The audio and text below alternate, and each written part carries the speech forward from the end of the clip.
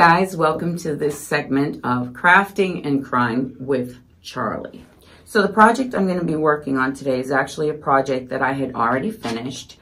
We needed to get a microphone blinked out for a project at our soundstage, Beantown Studios at Beantown State Production Company. And I noticed after a couple of uses, some of the stones were falling off. And then I realized that I had forgotten a step. Anytime you're stoning on smooth plastic, it's always a good idea to sand it down either with a nail file or very fine sandpaper, which allows the glue to adhere better to the stone and to the plastic so they don't fall off. Lesson learned. So that's what I'm going to be working on today. I'm using this crystal glaze, which is really awesome. Crown Crystals is the one that creates it, and it's very heavy duty and it doesn't smell like other glues. So, and it actually dries fairly quickly. And then I'm just using AB crystals that we had from before. So the story I'm going to talk to you guys about today is the Cocoanut Grove fire that happened in Boston, Massachusetts, November 28, 1942. Now, the Cocoanut Grove Club, now clubs weren't allowed in Boston, in Massachusetts, like the clubs we know now. They're actually called supper clubs. Now, the Cocoanut Grove Supper Club had been very popular in the 1920s during Prohibition. And then the popularity of it kind of died down in the 30s. Now, the club was originally owned by a gangster boss named Solomon. His last name was Solomon, and his nickname was King Solomon. And he actually wound up getting taken out during a gangland shooting in 1933, and his attorney, Barney Walensky, wound up taking over. Now, Barney was able to turn a profit in this club, and the reason was because he was really shady. Like, he literally used unlicensed electricians, he used subpar material, he hired underage staffing, employees that would help him cut costs at all areas. He actually bragged about the fact that he didn't need to follow the codes because he was very good friends with the mayor of Boston. So he just basically thought he could do whatever he wanted. So that particular day, there had been a football game at Fenway Park, and there had been some AS scouts there who had come out to watch BC play because they were going to extend an invitation to them to play either in the Sugar Bowl or the Cotton Bowl. Any football fan, college football fan, knows that that's a huge deal. Unfortunately for BC, they were playing against Holy Cross, and Holy Cross beat them in a huge upset. Yeah, Holy Cross wound up winning 55-12. Yeah, about that. So BC had planned this huge celebratory dinner at the Cocoanut Grove Supper Club, and they wound up canceling. Obviously, there was no joy in Mudville that night. But you have to remember, this was 1942. So there was still GIs, sailors, home for leave, or, they just happened to have a shore call. So, the club was fairly busy. And now, talking about Barney being shady, the fire department had given him a permit for 460 patrons. Well, that night there were over 1,000. Goes to show you how he thought he was immune to the law. And the way the layout was, there was the lower level lounge, which was called the Melody Lounge. And then you had these stairways going up, and then you had the first floor, which was the main floor. And it had these elaborate, fake coconut trees, and they had, like the hut material, the wicker and all of that, to give it this South Sea kind of vibe, the tropical vibe. Now, and they also had a second floor, but I don't know really what they had in there. Maybe it was storage or whatever.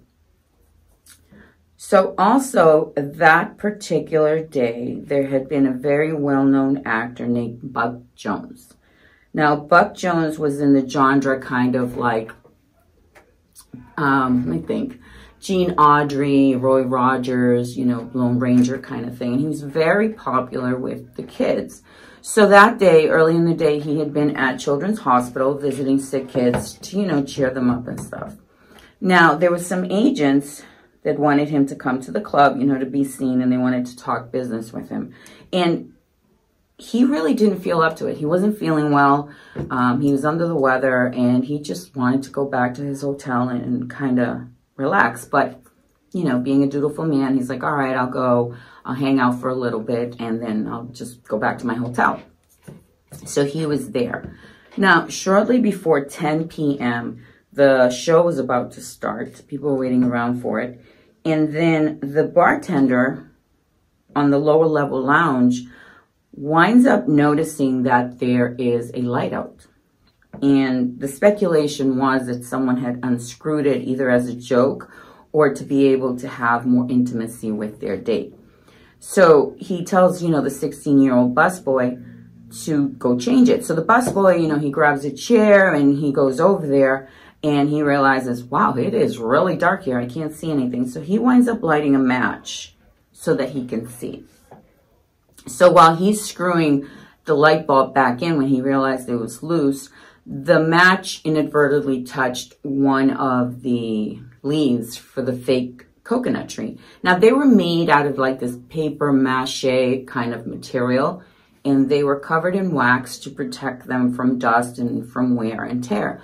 So what wound up happening is when the match touched it, it didn't instantly catch fire. It was kind of like a glow, and then it kind of spread. And I'm assuming when the wax melted and the paper hit, that's when it burst into flames. So the bartender notices this. So he goes over there and he's trying to put the fire out with, water or seltzer water. I mean, he tried several things, but it didn't work.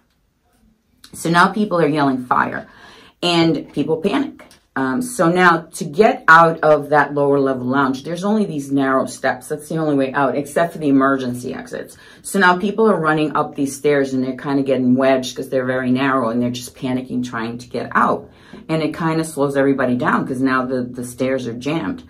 So then now people are looking for the emergency exits, and come to find out they weren't clearly marked. They were locked from the inside, and some of them were even covered with fabric, and they were covered with, there was stuff in front of them.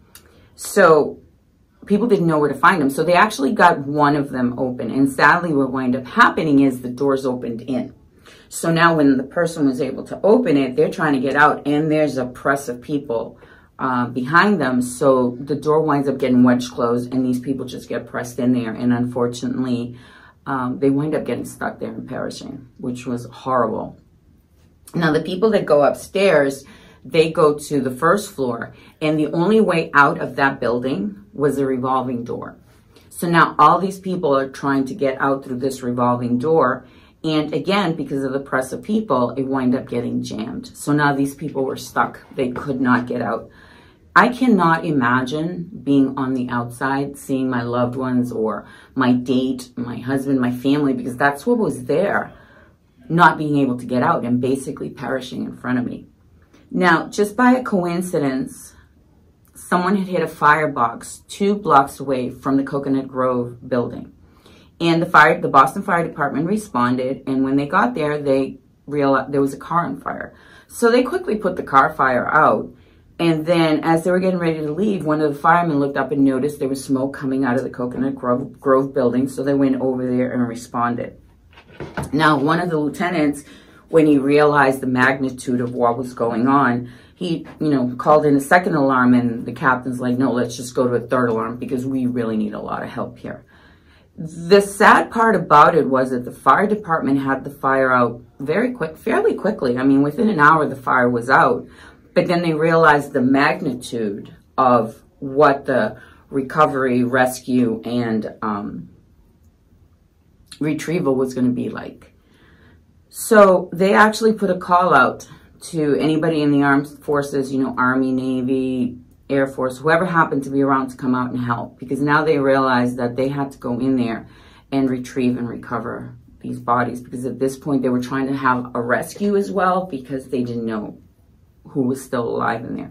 So now once they get in, they're able to actually get in, and they are swamped with people. So they wind up, at that time, there was Boston City Hospital, and there was Mass General Hospital. So they literally sent over 400 patients, victims, to Boston City Hospital. And Boston City Hospital, they were swamped. They were getting like a patient every 11 seconds. So they wind up calling anybody that they could to come in and help them out. And, you know, Mass General Hospital, they wind up getting 116 victims. Now, interestingly, what they had to do was that the victims that they thought had already perished in the fire, they instantly took them to the morgue.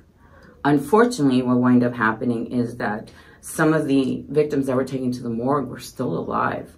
Luckily, you know, some of them were found that they were alive and they were able to take it to the hospital, and some of them did wind up surviving. Now, another interesting thing that came out of this was the fact that when they were taken to the hospital, you have this massive amount of patients. So Boston City Hospital treated the burn victims the way they normally would, you know, with the acids that they used, and just continue to march. Whereas Mass General Hospital used a new system. They used, you know, the petroleum jelly, the gauze, the skin grafts. And what wound up coming out of that was that the majority of the people that had the severe burns at Mass General Hospital wind up surviving, and Boston City Hospital actually had a higher rate of burn patients die from infections. So that technology that came out of Mass General using that resulted in them being able to use that for soldiers that were hurt in battle. So now they're realizing the recovery is massive. So, you know, through the night, they go and get the rescue. Now, like anything else, now people want heads to roll. They're like, you know, something happened. We need to make sure that somebody gets punished for it. So originally, everybody wanted the poor busboy's head on a platter. You know, he had to go before the sessions that they were having to get information, and, you know, he had to testify over and over again, and the poor kid was like getting death threats, and that's why I'm not even mentioning his name. Even though he passed away, I don't feel that he deserved that. And I mean, this poor 16-year-old kid. But ultimately, it came down to the owner, Barney Walensky. Now, ironically, while all these people were being taken to the emergency room at Mass General Hospital, Walensky was on the 3rd floor recovering from a heart attack that he had had 12 days earlier. Ironic, I know. So he actually wind up getting indicted on 19 counts of manslaughter. How they came up with those counts, I don't really know. I don't know if it was a result of the code violations because, oh, and one of the other things that happened that people don't realize was that with the material that was in there, the stuffing, the furniture covering, the shears that they had hanging, the oils and chemicals in all those fake plants, that was a toxic cocktail that wind up coming in there, and that actually resulted in a lot of people dying. Sadly, some of the people from the fumes literally passed away at their table with their drinks. That just blows my mind how quickly that happened. And sadly, as a result of that, more patients died from the result of having edema in their lungs, which is a buildup of fluid, which was as a result of lung damage from all the chemicals. And a lot of them, that's what they wind up passing away from. You know, they would put them in the oxygen tanks and all of this stuff. So the newspaper the following day announced that there was 400 people that had perished. Sadly, that number climbed to like 490 because of the result of all the people that wind up dying in the hospital after the fact. And like I said, a lot of them died from the respiratory issues. And sadly, Buck Jones, the actor, he actually was alive for 2 days, but perished at the hospital. So like I was saying, the owner, Barney, he got indicted on 19 counts of manslaughter.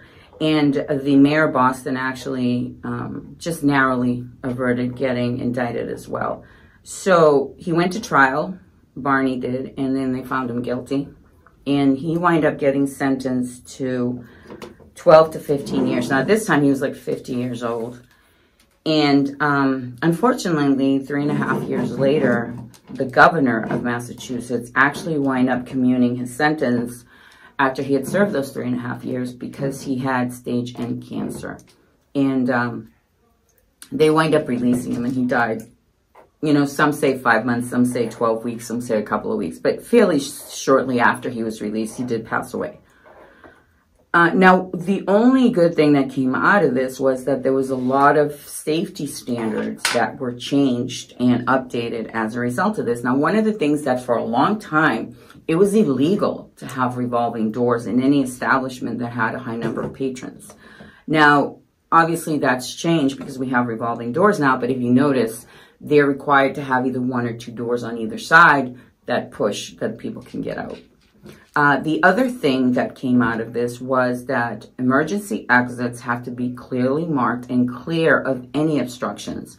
That's why we now have the lights or the glow-in-the-dark stickers that you wind up seeing anywhere you go. Thirdly, what came out is that doors in establishments that have patrons have to push out. And that's why, if you notice, there's a lot of them that have the crash bar. And they have to be unlocked from the inside. I mean, how you keep people from coming in, that's fine. Because originally, the reason they had them locked was so people couldn't sneak out and not pay their bill. So some of these doors were like barred and had chains or were locked. And that's what caused so many people to perish. So that was another thing that came out. Because, you know, if it's an emergency and people are crushing you, you're still going to get pushed out and be able to get out. Obviously, other things like the type of materials that are used have to be flame retardant, and, you know, the electricians have to be licensed. It's funny, too, though, because one of the things that did wind up happening is the people that were on the first floor, there was a series of tunnels that were used by the employees to get in and out of the club. And some of the employees were actually able to escort a bunch of the guests through these darkened tunnels, because the other thing they didn't have was emergency lights. That was another thing that was required, because when the fire started, everything went pitch black. So that's why now businesses are required to have emergency lights on a separate generator or system that won't be affected if the regular lights go out. So they were able to rescue a lot of people going that way. So people look at this case and realize how horrific it was. Now, just think about the fact, like I mentioned earlier, had Boston College won, the casualties could have been double or triple, because that's how many more people were going to be there. Even though he was only allowed 460 people, I mean, he had 1,000 there. With Boston College, it could have easily been 2,000 or 3,000, because they would just pack them in there like sardines. Now, a lot of fire inspectors and firemen have asked the question, could this happen again? And, you know, sadly, even with all the laws and precautions that have been taken, it can and it has. If you guys remember a few years ago, the Warwick, Rhode Island fire that killed 100 people. And then, you know, 9/11. I mean, I know it was a result of the plane crashing, but a lot of the casualties were from the smoke and the fire, and just that there was no way out. And that was, it's kind of sad, you know, that after all these years, we still have that issue. So the location of the original Coconut Grove Club is at 17 Piedmont Street. And actually, there's a Radisson hotel on that site now. They actually have a plaque, a memorial, pointing out that that was the site of the Coconut Grove Club. All right, so with that, I am done. Hopefully this time they won't decide to kamikaze off the mic. And just again, we used AB crystals. Make sure you sand down the plastic. I personally like crystal glaze just because it works amazing and the smell isn't strong, speaking of chemicals. And, you know, just my little dandy wax pen to put everything in there. So, and that is the end of my story, the Coconut Grove story. If you guys are interested in finding out more information, you can actually go to the, let me check, bostonfirehistory.org. They are kind of the keepers of a lot of information pertaining to fires in the history of the fire department and events like that here in Massachusetts. And there's been a lot of books and documentaries and stuff done, so if you guys want more information. And with that, end of my craft. End of my story, and I look forward to seeing you guys again on the next segment of Crafting and Crime with Charlie. Have a great one, guys.